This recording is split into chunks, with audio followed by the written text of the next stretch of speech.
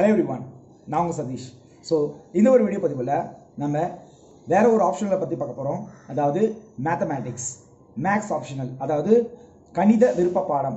இந்த கணித விருப்ப பாடத்தை யார் யாரெல்லாம் எடுக்கலாம்? who are all eligible to choose this optional for civil service main examination. So இந்த ஆப்ஷனல் சூஸ் பண்ணுறதுனால என்னென்ன சில அட்வான்டேஜஸ் இருக்குது, டிஸ்அட்வான்டேஜஸ் இருக்குது அப்படின்றத பற்றி பார்க்க போகிறோம். அது மட்டும் இல்லாமல் இதில் யார் யாரெல்லாம் வந்து பார்த்தோன்னா அதிக மார்க் எடுத்திருக்கிறாங்க. இப்போ வந்து பார்த்தோன்னா இது டோட்டலாக ஒரு 500 மார்க்கு தான் கணக்கிடப்படுதுன்னா, இந்த 500க்கு இந்த ஆப்ஷனலை எடுத்து ரேங்க் வாங்கினவங்க யார், இதில் அதிகமாக ஸ்கோர் பண்ணவங்க யார். ஸோ இந்த மாதிரி பல விஷயங்கள் இந்த ஒரு வீடியோ போதுமா உங்களுக்கே கிடைக்க போகுது.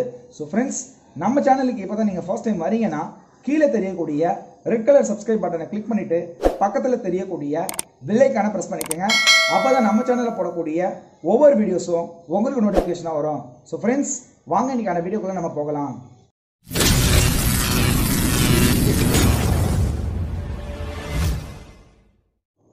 ஸோ ஃப்ரெண்ட்ஸ், இந்த மேத்தமெட்டிக்ஸ் ஆப்ஷனில் சில அட்வான்டேஜஸ் இருக்குது, சில டிஸ்அட்வான்டேஜஸ் இருக்குது. அது என்ன சில அட்வான்டேஜஸ் அண்ட் டிஸ்அட்வான்டேஜஸ் அப்படின்னு பார்த்தீங்கன்னா, எந்த ஒரு ஆப்ஷனும் நீங்கள் எடுத்துக்கினாலும் அதில் சில நல்ல விஷயங்கள் இருக்கும், அதில் சில ட்ராபேக்ஸ்ன்னு இருக்கும். ஓகே, அப்படி இல்லாத ஒரு ஆப்ஷனில் நீங்கள் காட்டுங்க, நான் ஒத்துக்கிறேன். ஸோ இந்த வீடியோவில் நம்ம பார்க்கக்கூடிய ஆப்ஷனல் சப்ஜெக்ட் வந்து பார்த்தீங்கன்னா மேக்ஸ், அதாவது மேத்தமேட்டிக்ஸ்ன்னு சொல்லக்கூடிய கணித விருப்ப பாடத்தை பற்றி தான் பார்க்க போகிறோம். ஸோ இந்த கணித விருப்ப பாடம்னு சொன்னோன்னே நிறைய பேர் மனசில் வந்து பார்த்தீங்கன்னா பயன்றது ஆட்டோமேட்டிக்காக வந்துடும். என்ன காரணம்னா, அவங்க சின்ன வயசுலேருந்து மேக்ஸ்னா என்னால் போட முடியாது, மேக்ஸா ரொம்பவும் கஷ்டம், மேக்ஸா எனக்கு வரவே வராது, மேக்ஸா எனக்கு சுத்து போட்டாலும் வந்து பார்த்தோன்னா மேக்ஸ்ன்ற சொல்லே வந்து பார்த்தோன்னா எனக்கு பிடிக்காது, இந்த மாதிரி நிறைய பேர் சொல்கிறத நம்ம கேட்டிருப்போம். ஆனால் இந்த யூபிஎஸ்சி எக்ஸாமினேஷன் நடத்தக்கூடிய இந்த மெயின் எக்ஸாமினேஷனில் மேக்ஸை சூஸ் பண்ணி அதிக அளவில் மார்க்கை ஸ்கோர் பண்ண கேண்டிடேட் இருக்கிறாங்க. அதே மேத்தமேட்டிக்ஸ் ஆப்ஷனல் சூஸ் பண்ணி ரொம்ப லோவாக எடுத்த கேண்டிடேட்டும் இருக்கிறாங்க. ஸோ இந்த ஆப்ஷனில் நீங்கள் எந்த விதத்தில், எந்த கோணத்தில் பார்க்குறீங்க அப்படின்றது தான் இதில் முக்கியம். ஸோ இப்போ வாங்க இந்த ஆப்ஷனில் இருக்கக்கூடிய சில அட்வான்டேஜஸும் சில டிஸ்அட்வான்டேஜஸும் பற்றி பார்க்கலாம். இதில் இருக்கக்கூடிய ஃபர்ஸ்ட் அட்வான்டேஜ்னு வந்து பார்த்தீங்கன்னா ஸ்டாட்டிக்.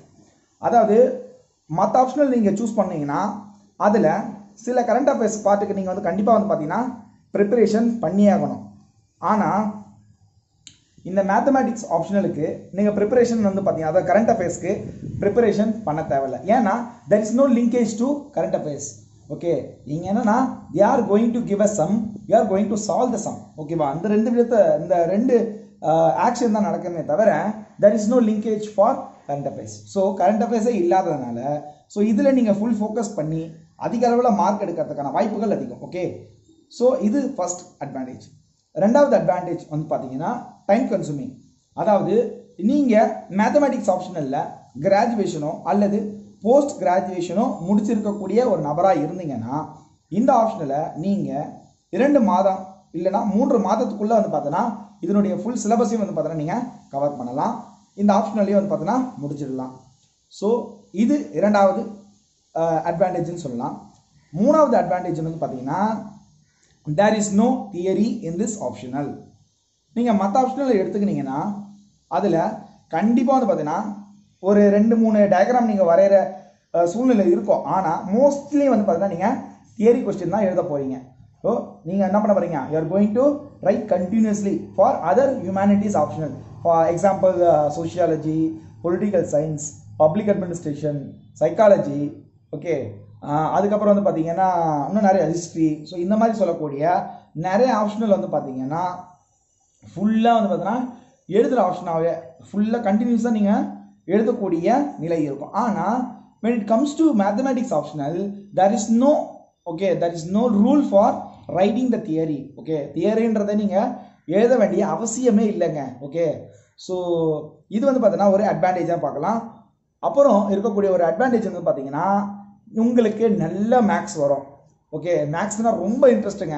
ஓகே, எந்த சம்மாக இருந்தாலும் நான் மேக்ஸில் சால்வ் பண்ணுவேன் அப்படின்னு இருக்கக்கூடிய ஒரு நபராக இருந்தீங்கன்னா தாராளமாக சொல்கிறேன் 200% நீங்கள் இந்த ஆப்ஷனல் எடுக்கலாம். இந்த ஆப்ஷனல் எடுத்து நீங்கள் ஈஸியாக பாஸ் பண்ணலாம். ஸோ அதுக்கு நான் ஷூரிட்டி கொடுக்குறேன்.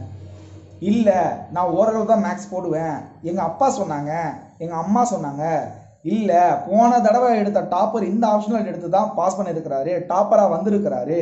ஸோ இந்த மாதிரி இருக்கக்கூடிய க்ரைட்டீரியா பேஸ் பண்ணி நீங்கள் இது ஒரு ஆப்ஷனல் எடுக்கிறீங்க. இன்னொரு ரகம் இருக்கிறாங்க, அதாவது இது இருக்கக்கூடிய சக்ஸஸ் ரேட்டுன்னு சொல்லக்கூடிய ஓகே வெற்றி சதவீதம் அதை பார்த்து எடுக்கக்கூடிய மாணவர்கள் இருக்கிறாங்க. ஸோ இந்த மாதிரி கேட்டகரியில் இருக்கக்கூடிய பீப்புளாக இருக்கலாம், இல்லை கேண்டிடேட்டாக இருந்தீங்கன்னா தாராளமாக எடுக்கலாம். ஆனால் உங்களுக்கு சக்ஸஸ்ன்றது வந்து பார்த்தோன்னா சந்தேகம் தான். ஏன்னா நீங்கள் இந்த ஆப்ஷனை பிடிச்சி எடுத்தீங்கன்னா உங்களோட சக்ஸஸ், உங்களோட ப்ரிப்பரேஷன் வேறு மாதிரி இருக்கும். மற்றவங்க சொல்லி எடுத்தீங்கன்னா நான் சொல்லவே தேவையில்லை அந்த ப்ரிப்பரேஷன் எந்த வகையில் இருக்கும்னு சொல்லிட்டு. ஸோ தயவுசெய்து இன்ட்ரெஸ்ட்டாக இருந்தீங்கன்னா மேக்ஸ் ஆப்ஷனல் சூப்பருங்க. ஓகேவா? ஏன்னா இங்கே சம்மு கொடுக்க போகிறாங்க, சம்மை சால்வ் பண்ண போகிறீங்க. அந்த சம்மு சால்வ் பண்ணுறதுக்கு அவங்க என்ன மார்க் கொடுத்துருவாங்களோ அந்த மார்க்கை நீங்கள் தூக்கி சாப்பிட்டு போயினே இருக்கலாங்க. ஓகே. ஸோ அதுக்கப்புறம் இதில் வந்து பார்த்தீங்கன்னா தேர் இஸ் நோ டைனமிக். ஓகேவா? கரண்ட் அஃபேர்ஸ் ஓவர்லாப் எதுவுமே இல்லை. ஸோ இதுக்கு மட்டும்தான் நீங்கள் ப்ரிப்பேர் பண்ண போகிறீங்க. இன்னொரு விஷயம், இதில் வரக்கூடிய கொஸ்டின்ஸ் எல்லாமே ஸ்டாட்டிக். நான் சொன்னேன் ஸ்டாட்டிக்னால உங்களால் ப்ரெடிக்ட் பண்ண முடியும். ஓகே, நான் படிக்கிற இந்த கொஸ்டின் தான் கண்டிப்பாக வரும் அப்படின்னு நீங்கள் அடிச்சே சொல்லலாம். ஸோ அந்தளவுக்கு உங்களுக்கு இந்த ஆப்ஷனலில் வரக்கூடிய கொஸ்டின்ஸை ப்ரெடிக்ட் பண்ண முடியும். ஸோ இதெல்லாம் வந்து பார்த்தீங்கன்னா இருக்கக்கூடிய அட்வான்டேஜஸ். இப்போது இதில் இருக்கக்கூடிய டிஸ்அட்வான்டேஜை பற்றி பார்க்கலாம். ஸோ இதில் நான் சொன்ன அட்வான்டேஜஸ் லிஸ்ட்லேருந்து இந்த ஆப்ஷனல் ஓரளவு தான் நான் படிப்பேன் அப்படின்ற நபர்களுக்கு அதுவே வந்து பார்த்தோன்னா டிஸ்அட்வான்டேஜாக மாறக்கூடிய வாய்ப்புகள் பார்க்கலாம். மொதல் விஷயம் ஸ்டாட்டிக். நான் முன்னாடியே சொன்ன மாதிரி ஸ்டாட்டிக்னால there is no current affairs in this optional. Okay அப்படின்னு நான் சொன்னேன்.